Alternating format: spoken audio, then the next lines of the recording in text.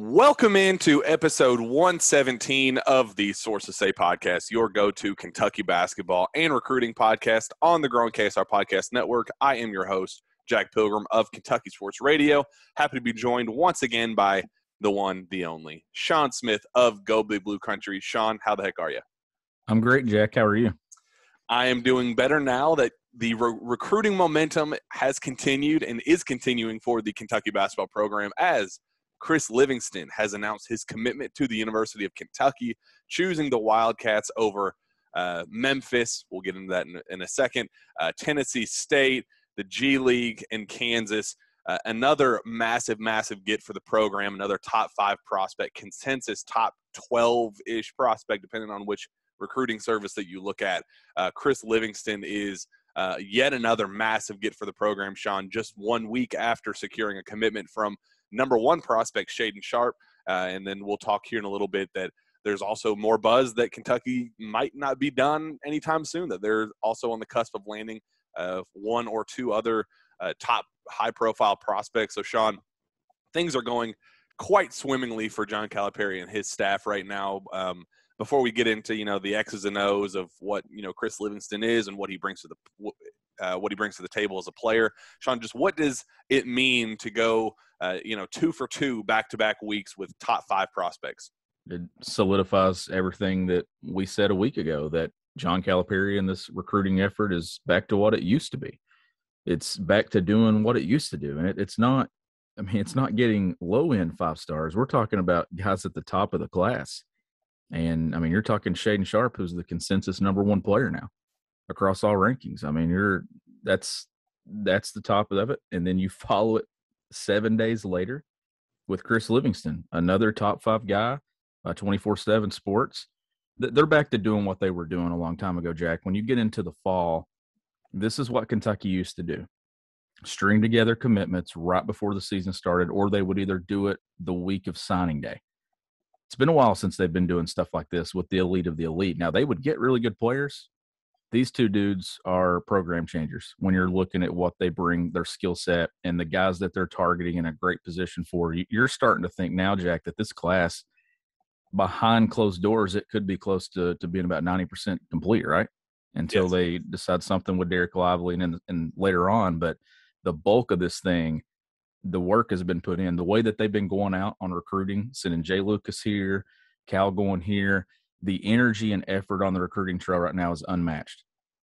Yeah, absolutely. There was a little anxiousness, I think, from the Kentucky fan base about, all right, we got Orlando Antigua, we got Chin Coleman, the Peach Jam happened, we got this, recruiting buzz, but we're not getting the commitments to, kind of solidify that momentum. We everybody's talking about, UK's leading for Shaedon Sharpe, but everybody's like, well, he's not signed on the dotted line. We got those same narratives before with, the Jaden Hardys of the world and, guys that were seen as long-time heavy UK favorites. And then, you kind of penciled them into the class, but you couldn't officially pen them into the class because they weren't committed. They weren't signed, sealed, and delivered.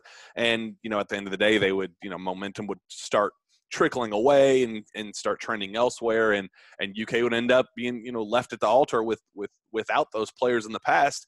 So I think I understand why there was a little bit of uneasiness on the Kentucky fan base's side of things, where they were wanting to see the tangible evidence of this coaching staff's true recruiting success, and you got that with Shaedon Sharpe. But even still, that was like everybody kind of assumed that UK was the leader there for a long time, and they had been for a full calendar year dating back to last winter. That was one thing, and it was a massive get. But Sean, this was a massive recruiting win. They went up with the Kansas of the world, the Memphis, who has been just kind of the swaggy kid on campus right now lately. They have had a lot of this recruiting momentum as of late, and Cal went out and flat out beat the rest of the competition, beat out the G League, beat out Memphis, and there's a lot of talk about who cut ties with who, and I think there was like this kind of national buzz that Memphis was the one that cut ties with Chris, and at the very end of the day, yes, Memphis did end up cutting ties because they knew that they were a hat on the table because Chris had chosen Kentucky behind the scenes. Mm-hmm. So make no mistake about it, there is this narrative out there that like, oh, Memphis just didn't want this kid anymore. I mean, literally 3 weeks ago, Chris Livingston was Memphis's biggest recruiting target in the class of 2022. He didn't just magically lose all of his basketball abilities and they said, "Ugh, we don't need a top 5 prospect in the class." That's not how it unfolded. They were the favorite in the past. The pro route was also a heavy favorite there for a minute, and Kentucky kept clawing, kept throwing jab after jab after jab, and they ended up winning at the end of the day. And that's where it was the old Rick Barnes, I'm withdrawing my name from consideration for head coaching jobs. That's what ended up happening with Memphis. They were not the choice, so they said, we're not going to actively recruit you anymore, even though he wanted to be publicly recruited. So at the end of the day, Chris Livingston is a Kentucky Wildcat, the third commitment in the class, joining Sky Clark, Shaden Sharp, and Chris Livingston. Sean, you've gotten a chance to watch his game a little bit, and we've talked behind the scenes about what he brings to the table as a player. Let's just talk about that for a second. Give our individual scouting reports, what you've seen watching his film, and what kind of on court impact he can make in Lexington. Yeah, I watched some tape right before we actually started recording. I was sitting here watching it with you and just telling you that his skill set fits what Cal's doing with him wanting to be a small ball 4. Yes. Or he can play the 2 or the 3. His shot has improved tremendously. I think his shot form is excellent. I told you it's amazing. Like when you watch his form, but it's his body. It's his NBA ready body. It's his ability to finish in traffic. His ability to dunk on people. He's a matchup nightmare as a small ball 4. When you factor in the other wing pieces Kentucky's going to have in this group with the Shaden Sharps, the Sky Clarks, if they land a Case in Wallace, there's options there on the wing. If you slide him to the 4, he is a matchup nightmare. Like 4 men cannot match up with his skill set. He's good off the bounce. He has good handles. You've mentioned it a couple of times that he does have a tendency to take some bad shots. That will be taken out of his game at Kentucky. That will not be a part of his game. John Calipari will not allow it, Jack. So I'm not really worried about that part of his game. Yeah, I completely agree. And we talked about this on the last episode where if you listen to Coach Cal's words closely, you'll know that, he is a mastermind whenever it comes to PR. Last season was the exception. It was the outlier. He had no idea how to deal with the adversities that came with last season. We talked about that. That was one of our biggest criticisms. But 9 times out of 10, Cal knows exactly what to say and when to say it. He is a PR gold mine. And if you listen to his words closely, and I wrote a post on this on KSR, you know that he was publicly recruiting Chris Livingston or explaining how Chris would be used in Lexington without saying his name. I mean, if you go down the list, he had a public, media press conference with, I believe it was Monday or Tuesday, whatever it was. And then I think it was Wednesday, and then Thursday he joined KSR, and he basically said a lot of the same things. But his message was, I have the quotes pulled up, we're going to have 4 positions that are guard positions. That doesn't mean I'm starting 4 guards, but if you want to be in one of those 4 positions, you're going to have guard skills.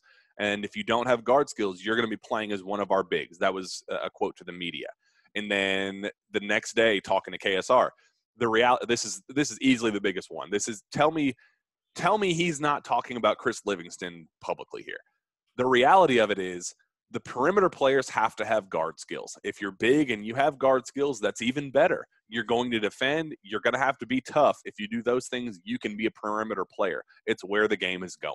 That is literally Chris Livingston's scouting report to a T right there. He is strong. He's athletic at 6'7", 220 pounds. As you said, Sean, he is just an absolute matchup nightmare. He's too big. He's too big and strong for typical college 3s, but he's also too athletic, too skilled for college 4s. there's that like there's this kind of narrative of a tweener, right? Like a Terrence Jones in the NBA. What was he in the NBA? Because he's too, almost too athletic and skilled for fours, but he had his flaws at the NBA level and wasn't able to find his niche in the league. But Chris Livingston at the college level, this is exactly what you want in a player. If you're going to run this 4-guard lineup and you want to maximize versatility, you want to maximize athleticism and skill at all 4 perimeter positions, this is the way to do it. He's 6'7". He can create, matchups all day long, no matter who guards him at this level.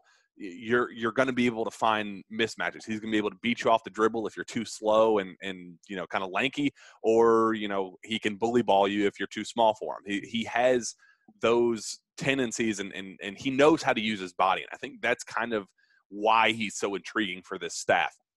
They had the opportunity to recruit Adem Bona and Derek Lively together, and we'll talk about that here in a minute. Kind of the future of UK's recruiting efforts, and there just isn't necessarily a fit with those two together in their eyes. And I think that there's some pushback on I think Adem Bona is the main one that's kind of giving he's a little bit more hesitant to play together. And I think when the staff got that hesitancy of, I don't think I want to play alongside another true big. If I'm going to be here, I want to be the true big. And Derek Lively, even though he loves playing on the perimeter, and he, in his mind, would have been great as that small ball 4, even though he's 7'2", those two fitting together isn't what Cal wants with this. You're not going to find 4 guards with those two together.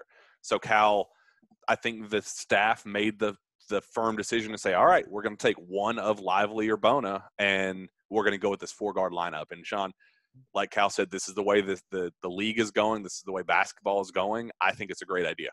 Yes. So many times when John Calipari meets with media or he has like any kind of public platform to where he speaks, he's talking, you'll get the sense he's talking about his current roster, but there's also those hidden messages to recruits. And that exact message you're talking about, that was signed, sealed, delivered to Chris Livingston a week ago.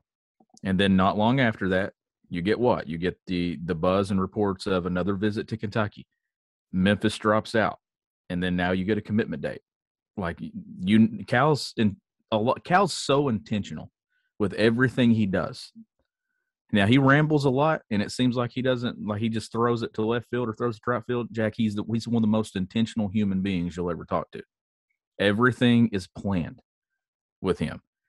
And this is a stretch that they're going on right now, Jack, that this is getting Kentucky basketball back. This is how you dominate the spring with the transfer portal. You dominate the summer, and then you dominate the lead up before your team even takes the floor. Like he's dominating the headlines right now. That is so good for PR for Kentucky basketball. And think about this. They landed one top 5 guy from 2016. Now they've got 2 in 7 days. And now they have the number 1 recruiting class in the 24/7 sports rankings. I mean, they're back to being the top. And Jack, they're not going to give that up. They're not giving up that top class. Yeah, this is exactly what fans wanted this offseason when the coaching staff changes were made, and there was kind of this like back against the wall mentality for Cal, where he was like, I understand that I'm losing. The majority of the fan base was stuck with them and understood that things happen and seasons like this happen, and you can't be a national title contender every single season that you are a coach. There are outliers. There's a reason that the word outlier is an outlier. Like it's things like that happen. But there was this kind of pushback and some uneasiness where it was like, we haven't gotten a top 5 prospect in since 2015. We haven't gotten a number 1 prospect since 2015. UK is missing that final blow, that final punch, that closer on this staff. And they were waiting for it. They were like, we believe in you still, but you could just kind of feel that uneasiness and that tension with the fan base. And Cal made those moves. And so far, I mean, we're talking 3 top 15 prospects in Sky Clark, Shaden Sharp, and Chris Livingston. And then things are still looking up with Cason Wallace, and he's another top 10 prospect. And then Derek Lively, he's your other golden goose. He is the number 2 prospect in the class, and that would give Kentucky a number 1 and number 2 prospect in the class. And the thing, Sean, the thing that I love so much about this dream scenario for Kentucky, right, is that they are maximizing versatility, where Sky Clark can play the 1 or the 2. Shaden Sharp can play at times 1 through 3. Cason Wallace absolutely can play 1 through 3. Chris Livingston can play 2 through 4. They're expecting Bryce Hopkins back for a second year, and he can play 3 and 4. And that's another player that Sean, I was told that this wasn't just a Chris Livingston decision. They're also talking about Bryce Hopkins at that 4 spot, that they want him to be that small ball 4. They love what he has brought to the table early and what he's showing in practice in these scrimmages. And they genuinely think that he's going to have a very solid first year, but his second year, he's going to blow up and be a no joke, maybe not all SEC type player, but he's gonna be the goods. Like they have a lot of hype in him, and they've invested a lot of time and resources in him. And I genuinely think that 4 spot is being reserved for both Chris Livingston and Bryce Hopkins. And basically the idea is when Sky Clark needs a break, or Cason Wallace needs some rest, Chris Livingston can slide over to the 3. Bryce Hopkins can come in at the 4, or Bryce can play the 3 and Chris Livingston can play the 4. There's so many mismatch, ways to create mismatches with this lineup. There's so many. It's so versatile that there's no like this guy can only play this one position. You can't even toy with the lineups here. All 4 of those guard-ish forward players, they're all mix and match players. And Bryce Hopkins is the same way, and they kind of want him to be penciled in as one of those guys as well next season. So I think that's what I like most about this class, is that they're just so versatile. And then if you get Derek Lively, he's the same way. I mean, he's a freak of nature, 7'2", guy that can shoot on the perimeter. So you can create mismatches all over the court with this lineup. The most encouraging thing is we've talked on this show since spring, that Cal needed to kind of change the way he approaches the game. The game is passing Cal by. That was a big topic. Well, you see the way he's constructed this roster that we're currently about to watch. It's pieced together to play the exact same way, with Keon Brooks being the face-up 4 guy and moving primarily to that position. We've talked all about it, Jack, and we've talked and said, well, Cal's put it together. Now, will he do it? That remains to be seen. But the way he's talking tells me that he's going to do it, but more so the evidence in the way he's recruiting right now. The way that he's talking to Chris Livingston about being a small ball 4, that right there shows me that he is there's definitely change coming to the way Kentucky basketball plays offensively. He essentially said it last week, 4 guards, 4 perimeter players.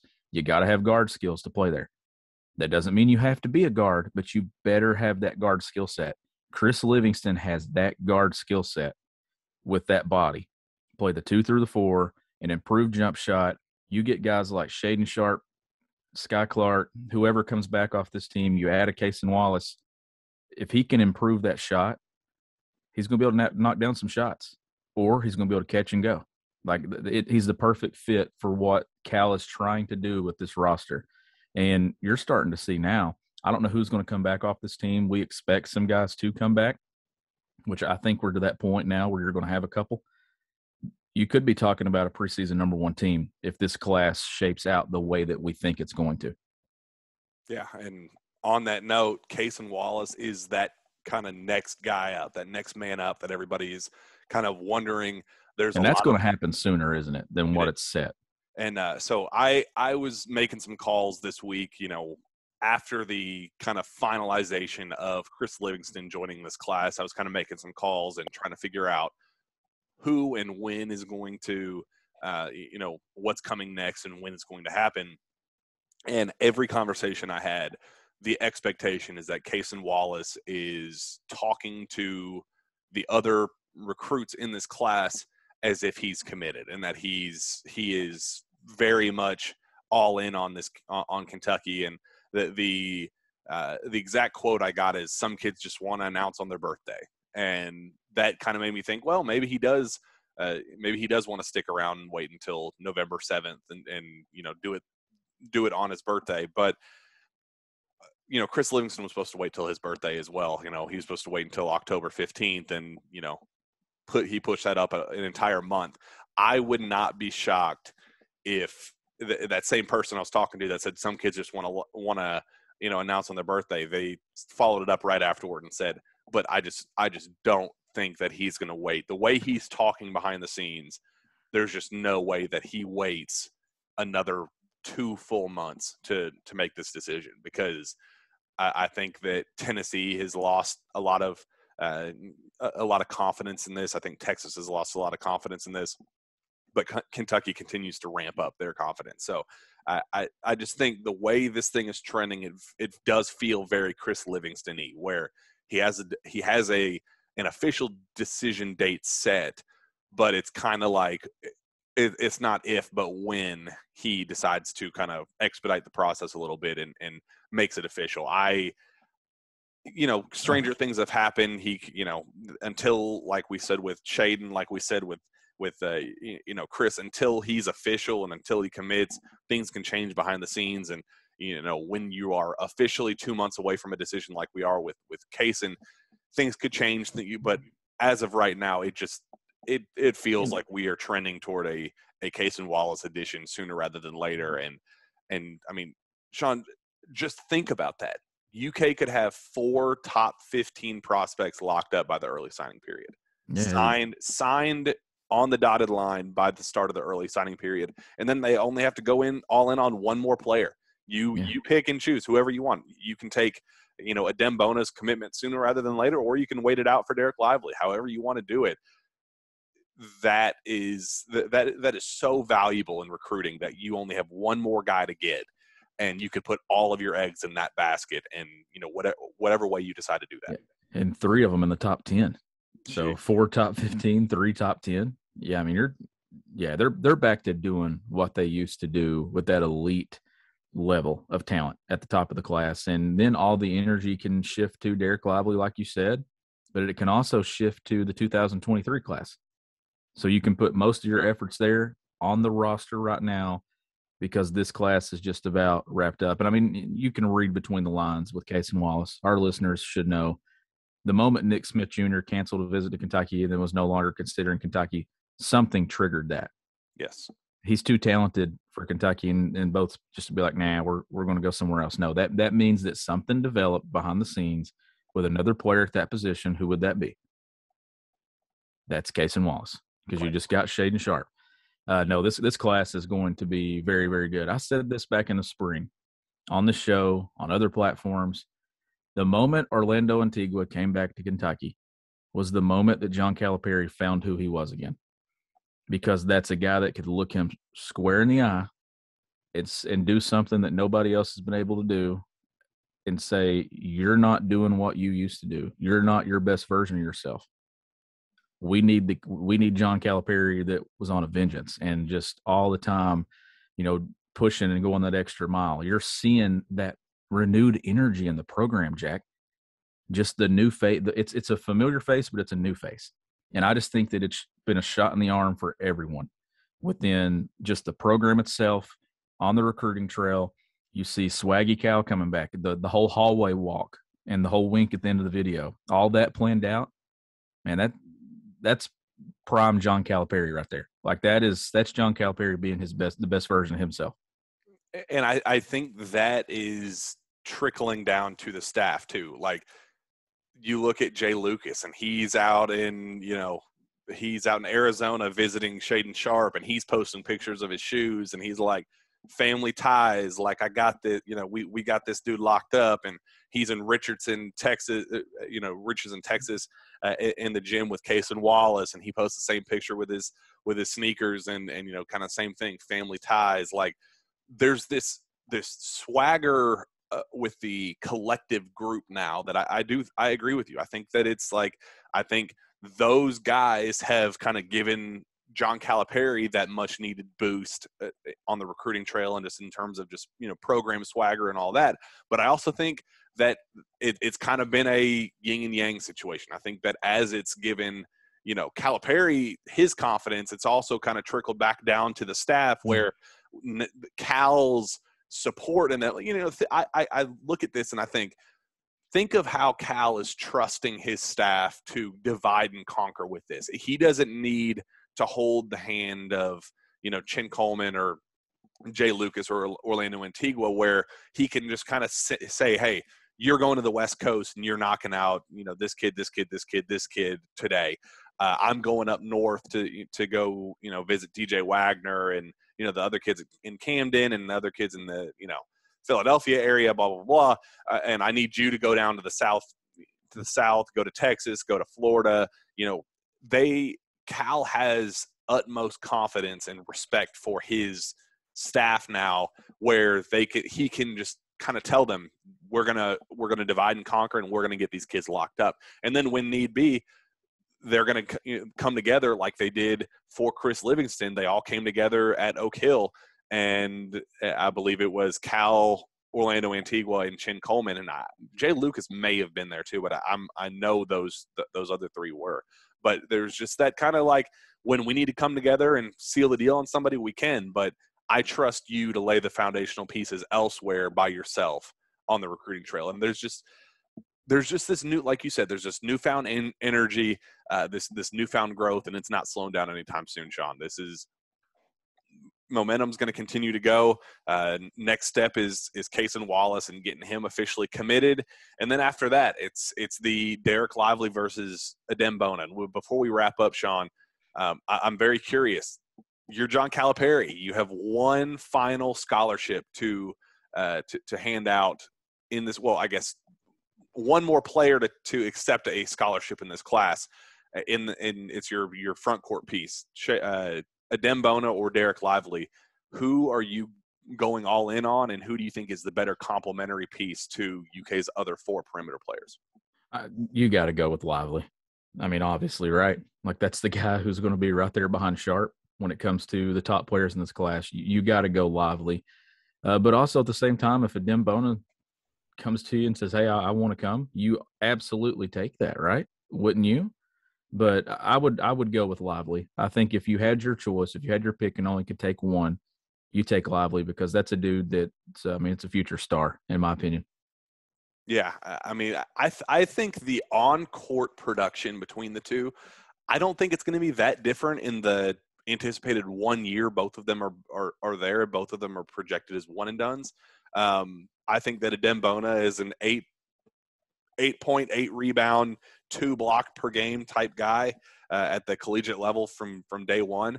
And I think Derek Lively is a 10.7 rebound, 4 block guy at the collegiate level from day one. So it's kind of like, what pick your poison. Do you want a rim running threat who's going to block a ton of shots and then maybe hit an occasional 3 or 2 from the perimeter? Or do you want a bully ball, dunk on your head, Montrezl Harrell type talent that's more, power driven and strength driven? Are you looking for finesse, or are you looking for brute strength? It's like, there are pros and cons with both players, but infinitely more pros with both. You're not going to go wrong taking commitments from either of them. So I think UK is in a very unique situation where I think personally they are all in on Derek Lively, and they want to hit that home run of getting the number 1 and number 2 prospects in the class. I think that they see that value and what it would mean on the recruiting trail to lock up the top 2 players in the class. But I also do think that they have value in, Adem Bona as a player, and they know that he can be an instant impact big at the collegiate level. So I think they are happy with the position they're in right now, Sean.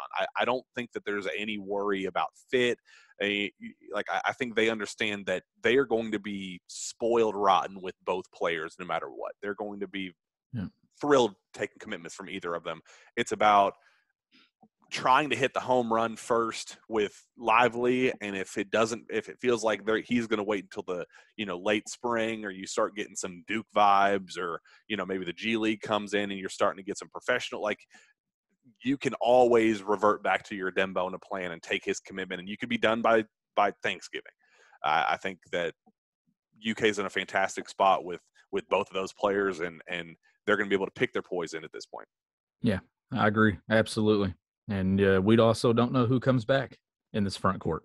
You know, does Damian Collins, does he need a second year? Does Oscar Tshiebwe need another year at UK? We have no idea what the front court's going to look like. But the one thing that we're going to know is that the perimeter in the backcourt is going to be just about done by the time we get to the spring. It'll be the front court that'll be the remaining piece that needs to be filled, and how many kind of depends on how many guys leave. Like, do they hit the portal again? I mean, the portal is always going to be of use for Kentucky in the spring. But here's what you're seeing now.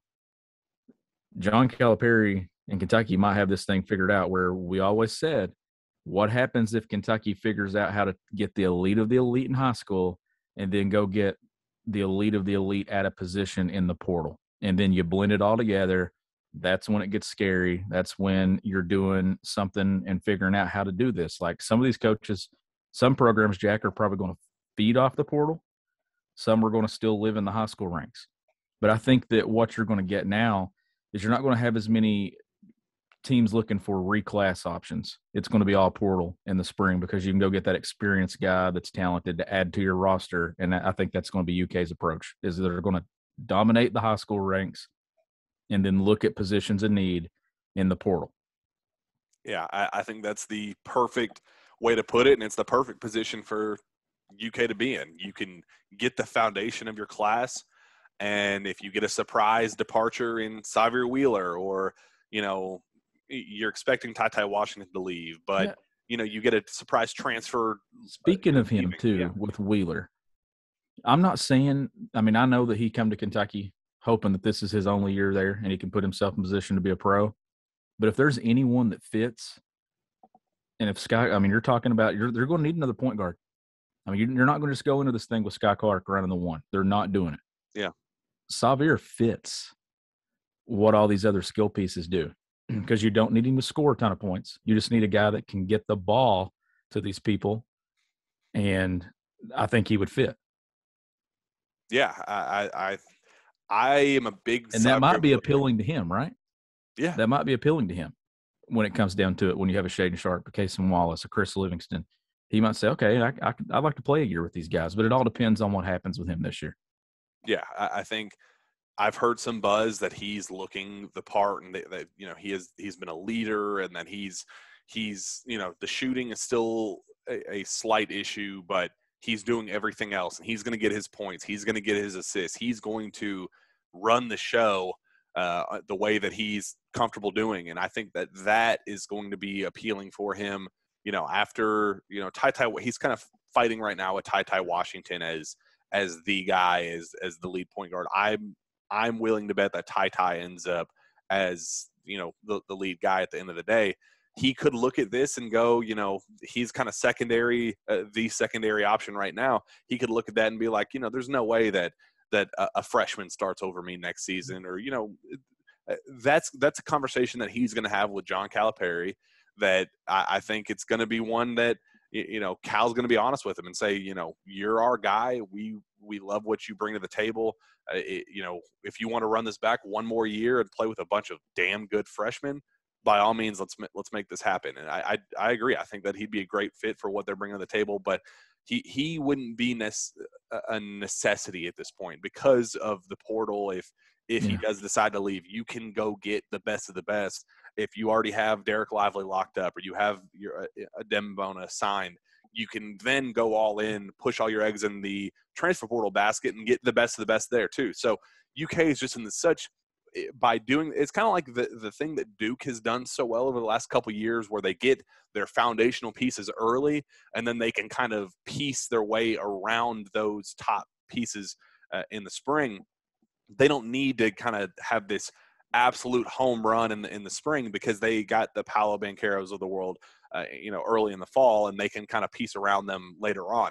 I think UK has done even better on that front with this class. They already have 3 on the cusp of getting 4, and now all signs are, you know, full steam ahead to the Derek Lively or Dembona train, and we'll see where it goes from here. It's a lot of reason for optimism, a lot of reason to be excited for if you're a Kentucky fan, Sean.